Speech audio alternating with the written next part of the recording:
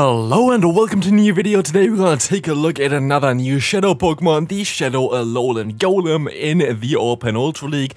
And today, for a little bit more fun, we're going to run a double nuke moveset on this Pokemon, which is going to be definitely a lot of fun. I don't know if I would recommend it to you, but the first game here is already over where I'm still talking about how cool Alolan Golem is. So, this team here worked out super well. It's kinda inspired by my brother's team that also other creators now copied as well, which was usually with Magnezone on the back.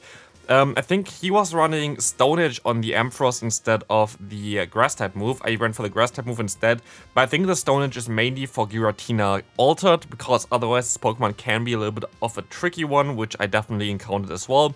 All the games that I played with this team are in today's video as well. This time around I didn't have to cut anything out, because unlike the video earlier, this team ran really fast. Like, this team literally got wins super fast, which was cool to see. But yeah, let's take a look at the gameplay here as you're going to encounter a Jellicent. This is kind of a matchup that I don't really like to see, because Jellicent is so insanely bulky that, as you're going to see right now, this move coming in, the Brutal Swing, is super effective and it just doesn't knock them out. It just doesn't knock them out, so we have to go for another one. They can now decide to either shield or let this move go through. They shield here this time around. And now I have to hope that I'm going to be able to get the fast move through before they can go for their charge move. This is like a 50-50 chance currently that the opponent can go for a charge move in time or not. But yeah, here at least we're going to be able to go for the Focus Blast. And honestly, Ampharos is just amazing. Boom, goodbye there. In comes a Clefable. And Clefable actually does not know, I guess, that the Steel typing is resisted by Electric. So here the Moonblast would have definitely the better choice. Most likely would have been able to one-shot me. But speaking of one-shotting, boom. Bye-bye Clefable, there is nothing they can do there, they just got one-shotted by a Wild Charge. Let's take a look at the next game, not the Ampharos, the Magnezone in the lead. This is what you usually run in the back here, but we're gonna get out the Trevenant. This is not really ideal for us, because we don't really have the best answers for Trevenant, but Ampharos at least still going to have the move Brutal Swing, which is going to allow us here now to get at least a little bit of damage onto the opponent. And we're going to be able to go for another charge move here, forcing a shield from the opponent as well.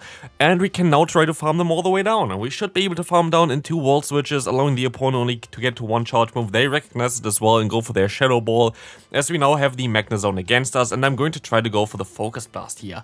But sadly, this is not working out at all, as the Wild Charge is coming through, going to knock us out. I'm going to swap immediately into my Golem, and in comes a Charizard. I want to go for a charge move here. Usually if you have the bait move, I think it's Rock Throw is a fast move, Rock Blast is the charge move, you would be able to just spam that here. But I don't have that. I'm just going to farm them all the way down without even shielding or anything like this, because I don't have shields anyway. But the damage output is just insane. One big core breaker for this team is, of course, the Nidoqueen. This is really bad for us here right now, because Nidoqueen going to be able to beat all our Pokemon, but also in the standard team it wouldn't be, like, it would be basically an instant forfeit. Here, thankfully, I have still the Leaf Blade, which is still gonna make this battle a little bit closer, because we're gonna do some neutral damage here, and quite a decent amount of neutral damage, as this is going to be a Poison Fang, I think, so I'm going to let this move go through as well. In comes now the opponent's Obstagoon, and at this point of time, it is looking pretty bad for us, especially because the Obstagoon gonna boost here. Honestly, I kinda want to go through my gameplay from today. I think I encountered like 4 Obstagoon, I think they're all boosted with every Night Slash so far. It was wild, like honestly, Obstagoon against me today, or like in general the last few days, this Pokemon was just insane. It just literally boosted through everything. And here, of course, this game is over. At this point of time, I'm going to now forfeit this game. But yeah, honestly, I don't know what's happening right now with Obstagoon from my opponents. They literally always get the boost, which is okay. Let's take a look at the next game. We're going to have a Galvantula here against us, which will be an interesting one. We will be able to now let this move go through from the opponent. It's going to be the Lunge, and we can go for our Brutal Swing here, which will do some pretty decent damage, but the opponent actually going to decide to shield this move up. I'm going to let this move go through, and I'm just going to hope that my good friend Alolan Golem can do something here in the back, as we're going to have at least the Rock typing here. Maybe they're going to swap, and they're going to swap into a Jellicent. And what we can do here is we can just go for the big boom with the Wild Charge. I didn't expect it. We can farm them down. And now the opponent decides to say, yeah, okay, that's going to be it. Kinda think they just didn't really want to play anymore. And we're going to see here that they're going to forfeit after this Wild Charge, and this is going to be a good game. A good game to the opponent, a very nice boom from the Alolan Golem. As they're going to go into the next matchup, Scrafty in the lead, very decent for us. But as they're going to stay in here right now, kind of tells me they're most likely weak against Verzian in the back as well, which is going to be very beneficial for us, of course, as we can go for the Sacred Sword here. That's going to do a ton of super effective damage. Honestly, I thought of going for the Leaf Blade here right now, but I didn't want to reveal my moveset. So what I'm just going to do here right now is just going to go for the Sacred Sword, and of course they go into the Jellicent. If I went for the Leaf Blade, I would have put them into range for one charge move of my Ampharos, but it is okay, I guess. I don't think it really matters too much. It would have definitely given me a little bit of a better match up here, but I literally thought at the moment, do I go for the Leaf Blade? And I was like, maybe I can just still bait the potential Stone Edge in the back or whatever. But sadly, it didn't work out, so I'm forced to go for it. Actually, if I went for my fast move, I would have knocked them out in time, even though they had a surf. I don't know why they didn't go for it. But I will be able to farm them all the way down, as this is going to be not even enough to knock me out. It's just the power punch, and we can go for another brutal swing. Maybe we're gonna get a shield here. We are not, but it's going to be fine, as he can go into our Golem. Yes, the opponent gonna do super effective damage, but we also gonna do super effective damage. And you see already the health declining insanely fast on the opponent's Pokemon, but also of course on ours. But we can now go ahead and get 2 shields from the opponent, which basically seals the deal, as we're going to be able to now get to another Leaf Blade with our Verzian. This should be it. This should be game, as there's no lot that they can do about this one. One Leaf Blade here. Going to be able to finish up this game. Good game to the opponent. And let's take a look at the next one. Also, if you enjoyed this video so far, please leave a like on the video, subscribe if you haven't already, it's free and it helps out a ton. Here, I think Stone Edge will have helped me out a little bit, but honestly, this battle, if I would, like, I don't know, if I just put in the best builds that I play, I would definitely cut this one out, because this is just embarrassing. You're going to see it anyway. This is honestly my worst battle I've ever battled, I think. But now I'm gonna go for the bait. The opponent going to no shield here. I can try to go for another one. I'm going to go for another shield here. It is like, I'm 2 shields down right now. I could have just went straight Focus Blast and most likely knocked them out and realigned. But no, I'm just gonna go for the base the entire time. And at this point of time, this game is over. I'm just going to forfeit. Honestly, I completely threw that. Too many over predicts. It was just not a lot of fun to watch that. That was just so on me, it just got sad. But yeah, we're going to see another Giratina coming in, which is of course again a pretty big problem for this team. I actually would think that it's better to have Stone Edge on your lead here, just for this matchup. So you can just go ahead and go for one Stone Edge and then later on swap into the Ampharos, because after one Stone Edge, I think one Brutal Swing with a little bit of Volt Switch damage would be enough to knock out the Giratina. You kind of have to do some team effort against the Giratina here, in my opinion. But again, I'm going to play this completely horrible here. And look at this, I thought that the opponent still needs at least like a ton of energy. I didn't even expect them to be here already at the move.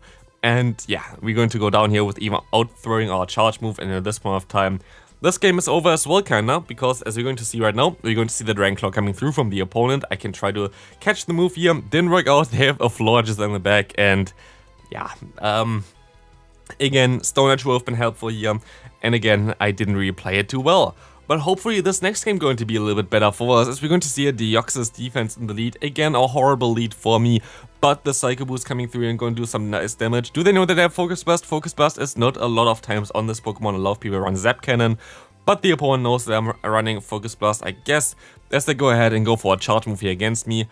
And again, I'm not really too happy about my styles of battles today, but I should just go straight for a charge move here, and I thought, oh, maybe the opponent does still need one more fast move, but nope, they overfarmed by like 1, which I didn't think, and now the opponent got to another charge move in time, allowing me to go at least now for my own charge move and have some extra energy, but this is really not looking too good for us. I really wish I didn't go, like, I really wish I just went for my charge move straight away there. But yeah, now we're going to have the Deoxys against us. We will be able to do some pretty decent damage with our Leaf Blade at least, and we're going to do maybe enough damage for our Golem as well. Let's take a look at this. We're going to see that we're going to get them pretty low here. I'm going to let this move go through and hope that just Golem going to finish up this battle here. Going to swap out now into our Golem and try to get some extra energy, as the opponent going to go into their Walrein right now. I can go for the Stone Edge here and we can say goodbye to the Walrein, because boom, this just one-shots them. Now it's all down to Deoxys, and I think maybe if I had the rock, what's called rock, not rock throw, I always say rock throw, it's rock blast there, maybe I still had a chance here to get to 2 charge moves. I think I would have been able to, but it's still fine.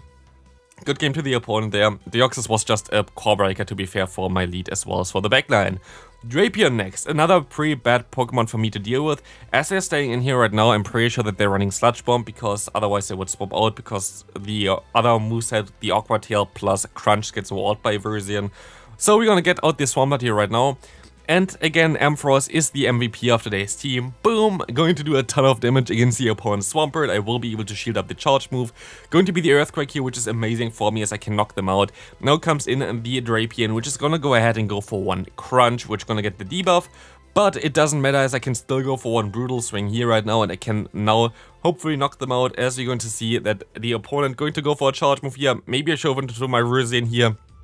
And at the end, I have to say, I really need to go into my Virizion, because sadly they still have a Charizard in the back. And here we don't have a Rock Blast anymore, so yeah, Rock Blast would have been super beneficial here. We would have definitely got T2 Rock Blast and would have put them into a range where we could just go for a Leaf Blade and knock them out. But sadly, or like the Sacred, I think like Sacred Sword actually does more damage than the Leaf Blade. But sadly, because we don't have Rock Blast, I'm going to now forfeit, because there was nothing I can do anymore. So definitely Rock Blast is the better move to go for. Double Nuke is just a little bit more fun. Most likely something like a Rock Blast plus Wild Charge is the best option for this Pokemon, as you're going to do a ton of damage anyway with your fast move. And Wild Charge is just doing so much damage in general, so I feel like this would be the best moveset that you can go for. But I want to go for Double Nuke, as my opponent here makes a great play, by the way, catching the Brutal Swing onto their Clefable, and I make a horrible play here by going for the Focus Blast. Both of them would be resisted, of course, but of course the opponent going to shield something, and I don't know, Brutal Swing spam would have been so much better for me later on. But again, the opponent doesn't know that Type Links, and they don't know that Meteor Mash is going to be resisted here, so I'm going to be able to still survive it, but also going to be able to get enough damage out here that I maybe can farm down with 2 Volt Switches, hopefully. Turns out, nope, they're going to survive with like 1 HP again, and they're going to go for their own Meteor Mash, and it's of course going to do less damage on my Virizion. Let's see what's coming in. It's going to be the Golisopod again, where we can now go ahead and go for the Leaf Blade, which would knock them out if they're going to let this move go through, and they are not. They're going to shield this move up. What do they have in the back? It's going to be a Jellicent. Thanks for catching the Leaf Blade onto their Jellicent. It's a shiny variant though, that looks really, really cool. I only have the other one. I feel like the mint variant looks a little bit better here. But we're going to see the Leaf Blade doing a ton of damage, not knocking them out yet, but we're going to put them into a range where we can just Volt Switch them down, and this is going to be very nice for us, as we're going to see here right now. We can use a shield against the Surf. I know that the opponent has a Liquidation start, but they cannot swap out yet, and now we're going to have the Wild Charge waiting for them, and the Golisopod is going to get shredded here. Boom, bye-bye there, and we're going to be able to win this game. Double Nuke is a ton of fun. Let's take a look at the next game. We're going to have here the opponent running a Registeel in the lead. Amazing lead for me. This is also the last game for today, and this is also a very interesting game.